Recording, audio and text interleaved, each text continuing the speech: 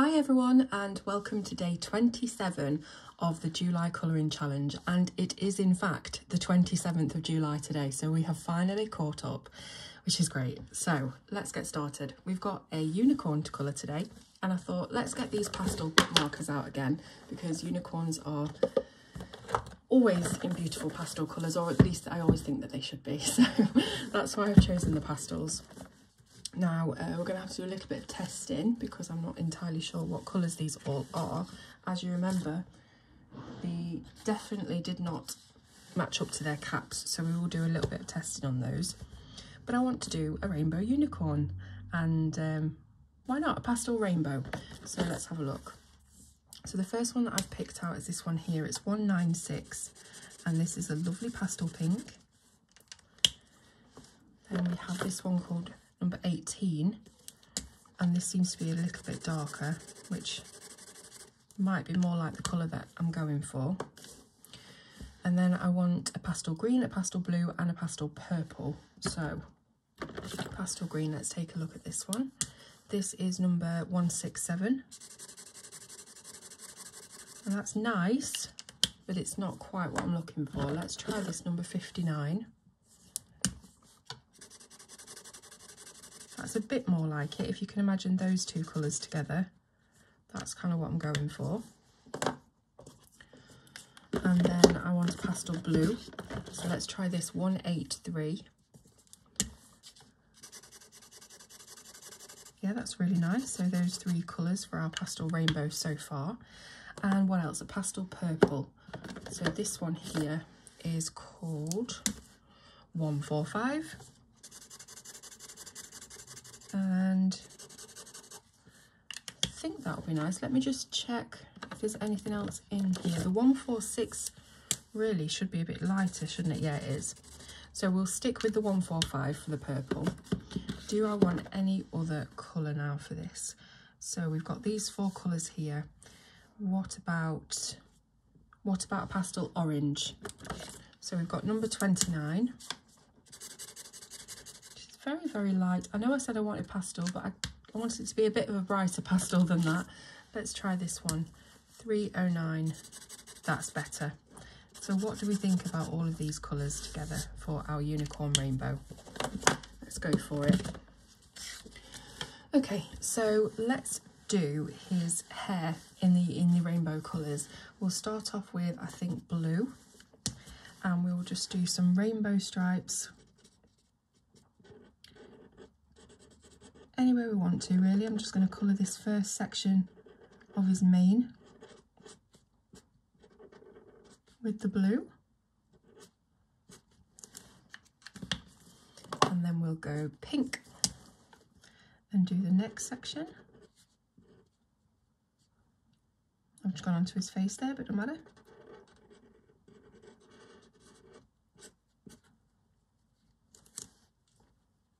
Maybe just a little bit thicker on that pink. Then let's go orange. So we've got our orange next to the pink. Maybe even colour this whole little section in here orange.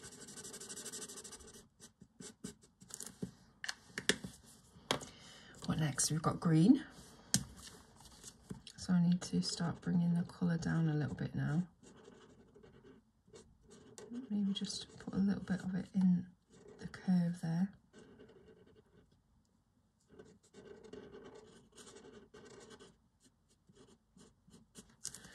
And then finally we've got that purple, which is a lovely little lavender colour. So I'll just get that right in the edge of the mane.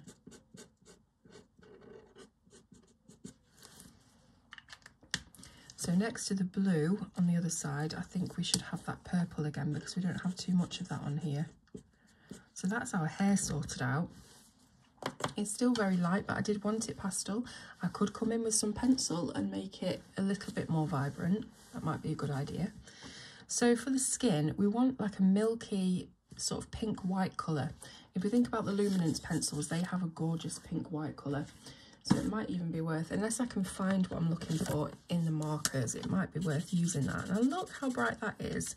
And it looks like it's a really light pink. I'll peach. Let me get that luminance pencil out because I know that that's the kind of colour that I'm looking for. So, which one is it? Here we are. Pink white. It's the luminance number 581, and it is white with a tinge of pink in it, and that's exactly what I want for this unicorn. So I'm just going to colour over the entire skin area, and we will put the lines back in with the pigment marker.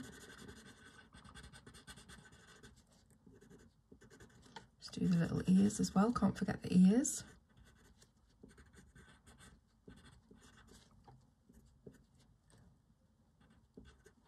And what about a yellow for the horn of the unicorn? Let's check this one. This is number 163. Yeah, fairly nice light lemon yellow there. So now I'm going to put the markers away and come in with some pencil because I do think that that will improve it generally. It does look just a little bit unfinished at the moment. So I'll pop those away so we've got room on the desk. Let's get some pencils out now. What pencils shall I use? I'm really tempted to go with Prismas purely because I've got them next to me and I know what colours I want to go for exactly. And I know I'm trying not to use the Prismas too much, but I know exactly what colours I want here. So for the pink, we have the colour pink. And what I'm going to do is just give it a little bit of dimension here and there. And this pink blends beautifully into the pastel base. So just a little bit of definition here on the curve of the hair.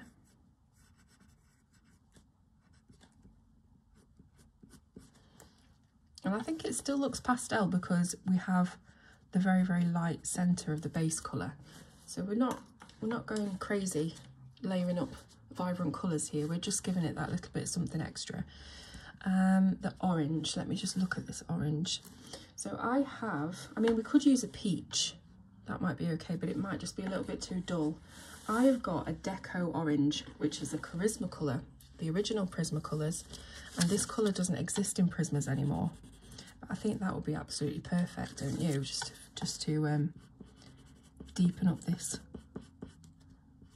area a little bit. I'll just add a bit to the lines and then under here.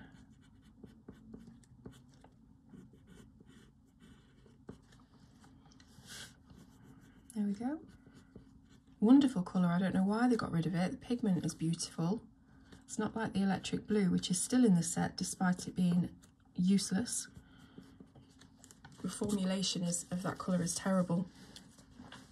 So that was the Deco orange, and now we're looking for something that will do that blue. It is a little bit of a violet blue. It's not a true blue. So I would probably say if we go for something like the Blue Violet Lake, that might work. Yeah, see, they're in exactly the same family. So that should definitely work as a bit of a shadow colour. I'll bring some up here. Again, just working it into the areas where the artist has left lines. Maybe just defining the section a little bit underneath this ear where we might have some shadow. Then we want a green. So that to me is looking like true green. You see how quickly I can just think of a colour when it's Prisma. It's either going to be true green or light green. And looking at it, I do think it is the true green. So let's use that and see how it goes. Yeah, you see? It is darker for sure, or at least more saturated, but it's still in that same colour family.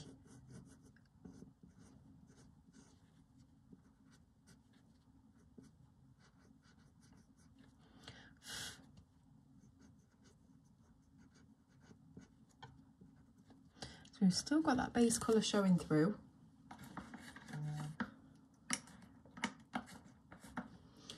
Now violet, that's the last one, isn't it? So that is probably going to be, I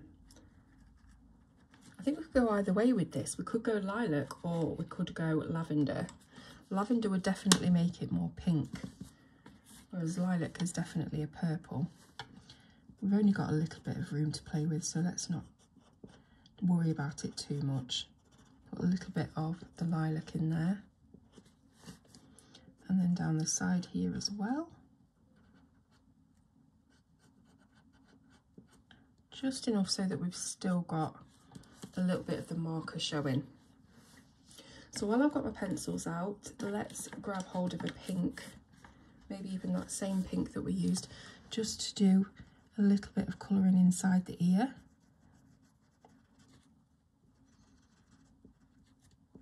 And then for the horn, oops, we can grab a canary yellow.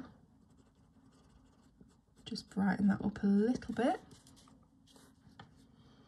And put a little bit of yellow in here, because why not?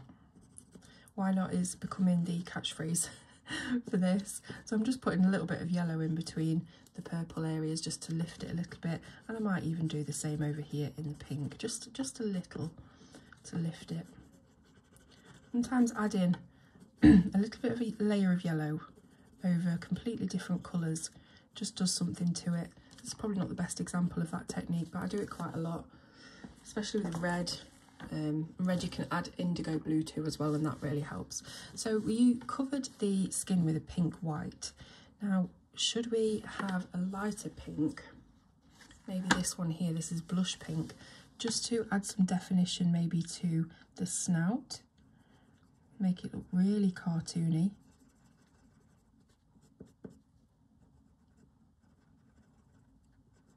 This is a really light pink. It goes really nicely with everything else. And then just do a little bit of this pink shadow under the unicorn's neck. Okay, so we've not gone mad with anything really. Keeping it nice and light, nice and pastel. We're just adding in a bit of shading.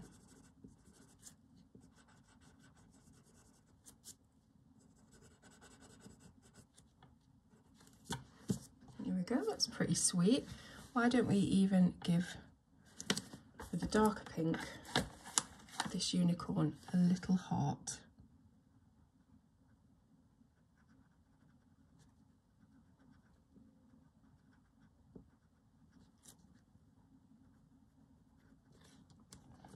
Hopefully that is heart-shaped. It's quite difficult. I've got a glare above me, so I can't really see if that's heart-shaped. Hopefully it is. Might just grab magenta and just very slightly outline that.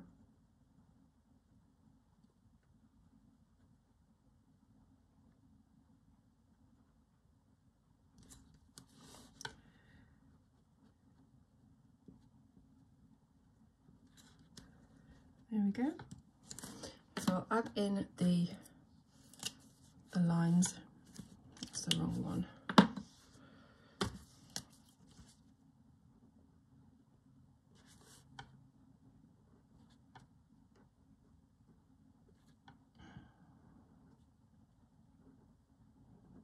And then we need to think about the background.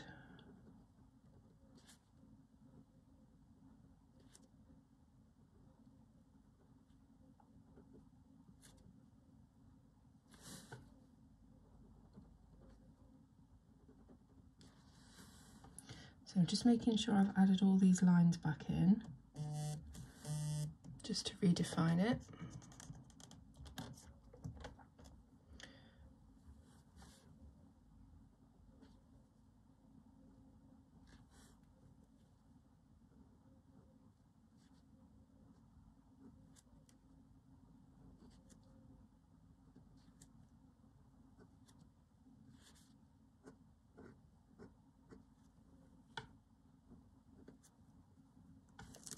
There we are.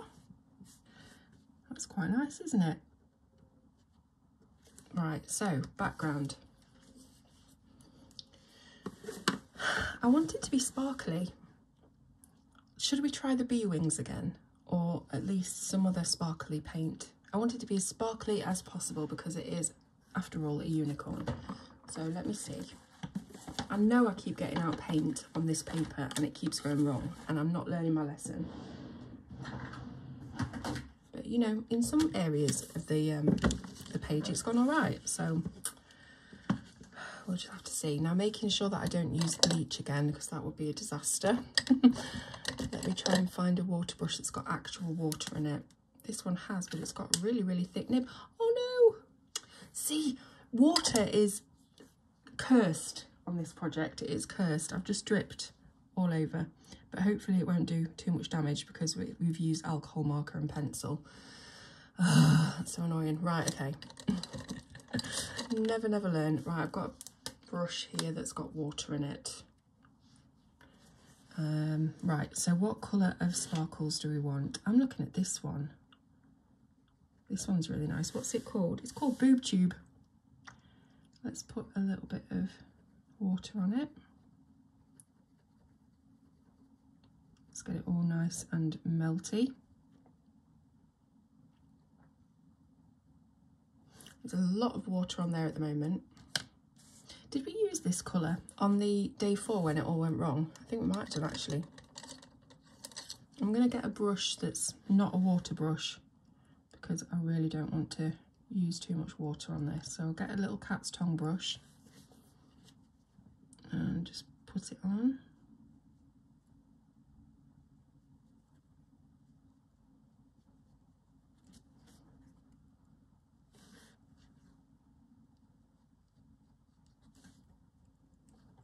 Now I know that we've got a load of water here that's dripped on, so I'm not entirely sure how this is going to play, but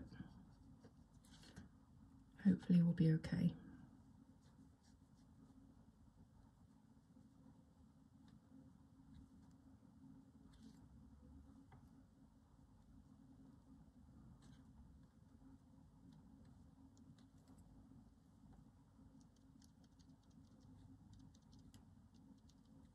So I'm being really conservative with the amount of water that I'm allowing to go onto the page.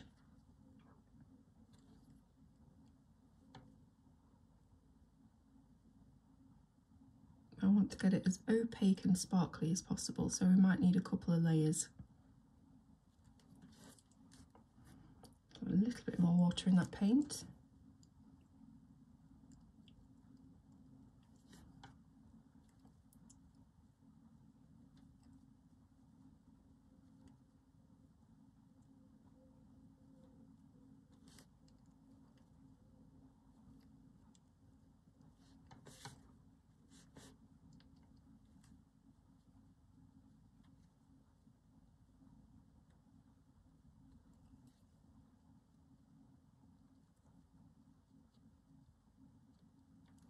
This particular paint is quite granulated.